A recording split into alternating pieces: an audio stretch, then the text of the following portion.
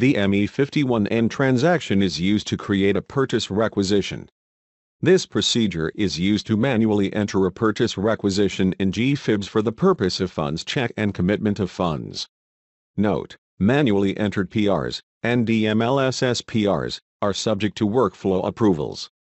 Now we will demonstrate how to create a purchase requisition in GFEBS. Type the transaction code, ME51N, in the command field and press Enter. Click on the Document Type drop-down menu and select SPR. Expand the header, if applicable. Enter a short description of what is being procured in the header note field. In this instance, it is laptop computers. Expand the Item Overview section, if it is not already. Enter K in the Account Assignment field. Enter Laptop Computers in the Short Text field. Enter 25 in the Quantity field. Enter EA in the Unit of Measure field. Enter an amount in the Val Price field. Enter the delivery date in the text field. Enter 252B in the Material Group field. Enter FSHA in the Plant field.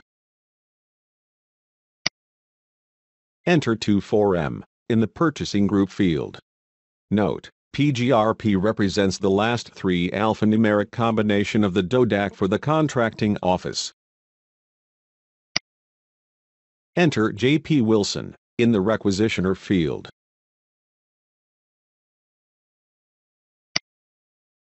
Enter Army in the Purchasing Organization field. Note: the purchasing organization is always Army. Press the Enter key to validate the entries. Click on the drop-down button located on the right side of the item screen. Select the Account Assignment tab. In the Cost Center field, enter 76VV0065. In the Fund field, enter 2020-10 D17. In the Functional Area field, enter 131096 QLog. In the Fund Center field, enter A76VV. Press the Enter key. Click on the drop-down button located on the right side of the screen and select the Customer Data tab. In the PR Gen sub-tab, enter the full name and telephone number of the point of contact. In this example, type in Michael Holliday and enter 912-435-7696. Click on the Workflow tab. Enter W87JNL in the Requester Approval DODAC text field. Click on the Contracts tab. Enter 443120 in the NAICS field. Enter 7022 in the PSC text field. Press the Enter key to validate the information. In the Item Overview section, highlight line item 1 by clicking the gray box to the very left of the line. Click the copy icon.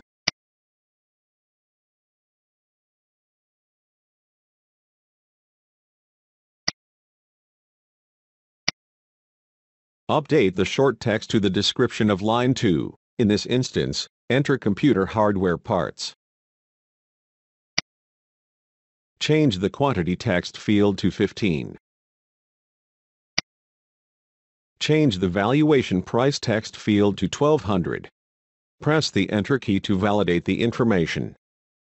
Click on the drop-down arrow and select line item 2 in which you have copied. On the Customer Data tab, Contracts sub-tab, update the data in the NAICS and PSC text fields, if applicable. Click the Check button on the menu bar for a systematic check of the purchase requisition. Notice the informational message is displayed in the status bar, which is in the lower left-hand corner of the screen. Click the Save button on the menu bar. Note the informational message in the bottom left of the screen stating Purchase Requisition created. You have successfully completed this transaction.